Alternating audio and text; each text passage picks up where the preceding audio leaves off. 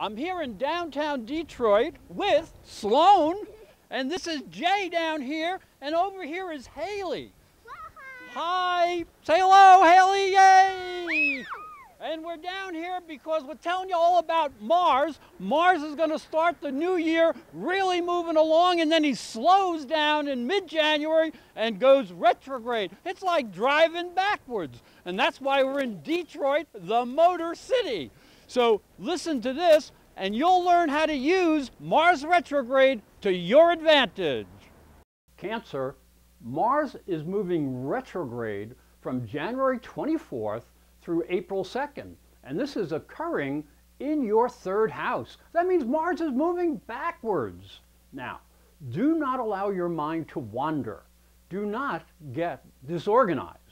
Do not be illogical in arguments.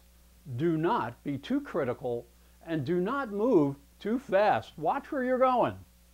Use this time productively by focusing on important issues, organizing your mind, controlling your actions. Be efficient and careful in communications. And please watch where you're going. And then things turn around in April.